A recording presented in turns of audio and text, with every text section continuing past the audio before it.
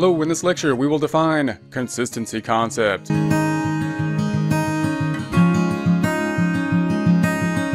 According to Fundamental Accounting Principles, WOW 22nd edition, the definition of consistency concept is principle that prescribes use of the same accounting method or methods over time so that financial statements are comparable across periods.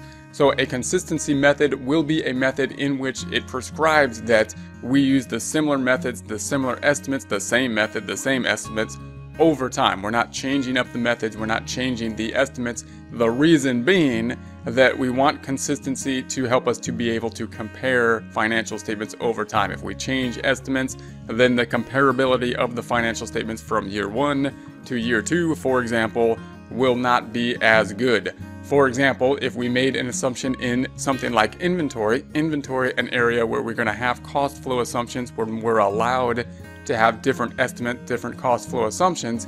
If we first assume that the inventory will be FIFO, that's what we implement, first in, first out, meaning the first units we purchased are going to be the first units we sell in terms of an assumption.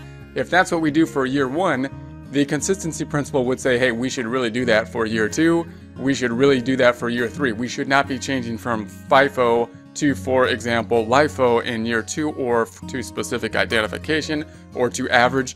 All methods are appropriate. We could use any of those methods, but once we pick one, we want to be consistent. Why?